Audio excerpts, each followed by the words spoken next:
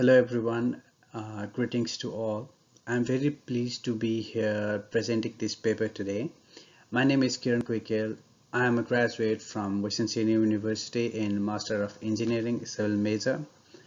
Uh, in today's presentation, I am presenting the Eurosteel paper 263, the structural performance of blind bowl shear connector under static loading. I would like to take this opportunity to acknowledge the contribution of all the co-authors of this paper, and special thanks to Associate Professor Olivia Mirza and Dr. Seyedeh Maryam Hosseini, who made this outcome possible.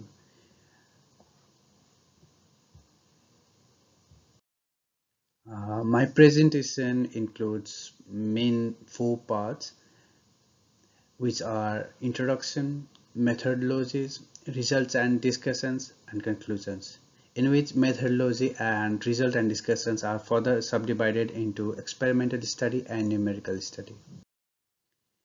Okay, let's move on to the first part of my presentation, its introduction. So, composite bridges are subjected to static loading due to its dead and imposed traffic load and high cycle fatigue caused by traffic. And the impact of these loads is experienced by shear connectors between different elements in these composite structures. Composite action between the concrete slab and steel beam is typically achieved by using headed stud shear connectors. And demolition of this traditional composite system is associated with waste and uses a lot of energy. Hence, using blind bolt as a shear connector is an alternative solution for this thing, since this blind bolt shear connector can be bolted and unbolted in from one side only, and the performance of blind bolt shear connector under static and fatigue loading conditions are still unknown. So in this study, the behavior of blind bolt shear connector under static loading is going to be investigated. So the main aim of this study is to study the structural behavior of blind bolt shear connectors under static loading using direct shear test and finite element analysis method.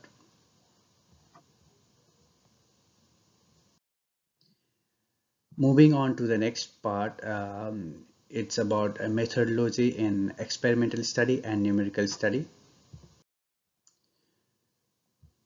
So the methodology of this study includes two parts. In experimental study, static test is used to evaluate the initial stiffness, ultimate strength and slip capacity of blind bolt and headed stud shear connectors. Then the numerical analysis is done with the help of finite element analysis software called Abacus. So the load and boundary conditions applied in the finite element analysis are same to the experimental conditions, so that the results coming out from the numerical study can be compared with the experimental study. An experimental study was undertaken to study the performance of blind bolt shear connectors and headed stud shear connector to compare their performance in the composite beams. The main parts of the test specimen were concrete blocks, steel plates, reinforced bar and bar shear connectors, which are blind bolt shear connector and headed stud. The test setup for the direct shear test is as shown in this figure number 2. As you can see from the figure, horizontal restraint is applied so that the test specimen can be held down firmly in one place, and clamping rod are also used for as a vertical restraint so that the concrete blocks do not lift during the application of load. For the load applied to the specimen, 5% to 40% of the ultimate load was applied in 25 cycles as initial load, which helped in the stabilization of the setup. Then the load was increased gradually until the failure of the shear connector was seen. Moving on to the next step, methodology of numerical study. For the numerical study of blind bolt specimen, finite element software Abacus was used for this purpose, and a finite element model was prepared replicating real experiment setup for blind bolt shear connector. Same size of steel beam, concrete block, reinforcement bars and shear connectors were used and placed exactly in the same place as in test specimen. And the simulation was done to investigate the load shift behavior of the shear connector under the static loading applied. To find the compressive strength of the concrete used in this test, a standard concrete test was done in lab according to the Australian standard, and similarly for the material properties of steel components used in this experiment, such as steel beams, shear connectors, and reinforcement bars. The respective test was done according to the Australian standard. Then the properties such as elasticity modulus, yield strength, ultimate strength were used to model the test specimen in Abacus as well. To get the more accurate result, fine meshing was used in appropriate parts and mainly in the connection parts. Appropriate interactions between each elements of the test specimen was applied in the numerical modeling so that it can be as a replica of our experiment. Same loading conditions and same boundary conditions were applied as shown in the figure number 5.3 and 5.4. Moving on to the next part of my presentation, it's result and discussion. This is also subdivided into two parts. One is experimental study and next one is numerical study. So from the direct shear test we conducted, the load versus slip graph was obtained as shown in figure number 6. Initially during the test, the load was controlled from 5% to 40% of the ultimate load to stabilize the setup. You can see from slip from 0 to 1 is the not stabilized. Then the applied load was increased gradually up to the failure of the shear connector, as shown in figure number 6 and table number 2. The maximum tensile force was recorded for the headed stud shear connector was 133 kN at slip of 2.5 mm, whereas the maximum tensile force for blind bolt specimen was 143 kN at 6 mm of slip. According to the Euro Code 4 standards, if the slip resistance is at least 6 mm, then the shear connector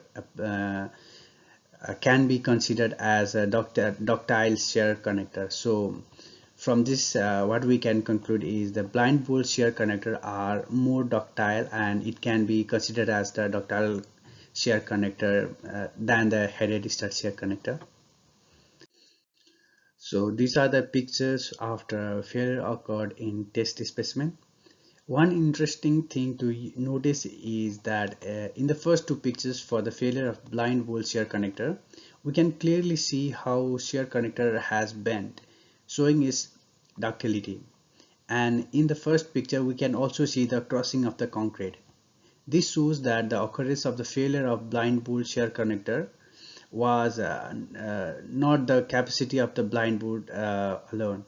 That is also due to the local failure of concrete. Whereas from the last picture we can clearly see the shear cut failure of headed stud shear connector. Moving on, we have the result obtained from the finite element modeling for the blind bolt connector specimen.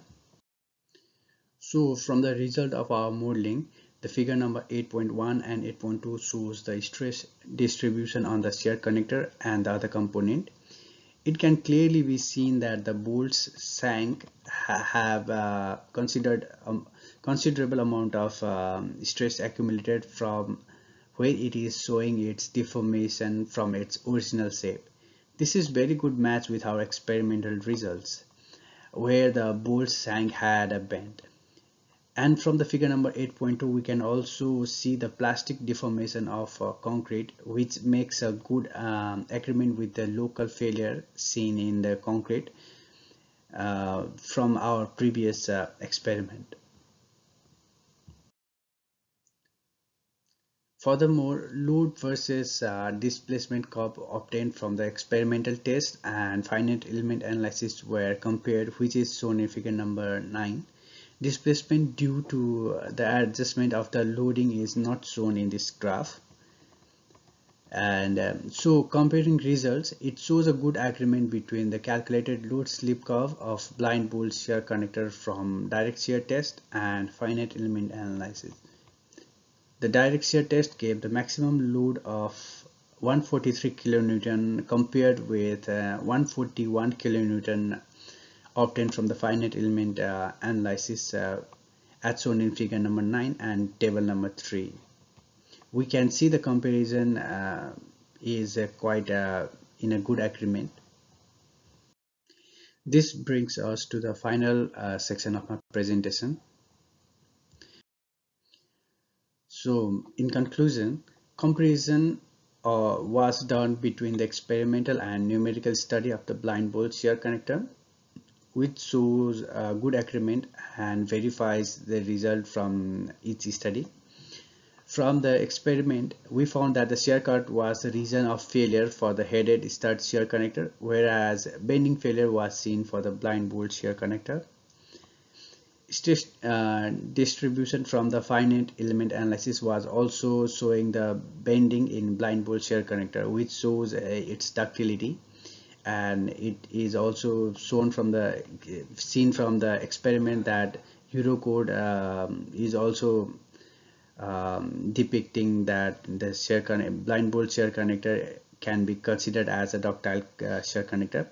And from both study, it is also seen that the local crushing of the concrete was reason of the failure of blind bolt shear connector. So altogether, we can conclude that the blind bolt as shear connector in composite structure showed significant strength and ductility under static loading conditions. So this can be very good and sustainable options for improving the strength and flexural ductility of steel concrete composite structures. At last, I would like to acknowledge the financial support provided by the Western Sydney University for this project.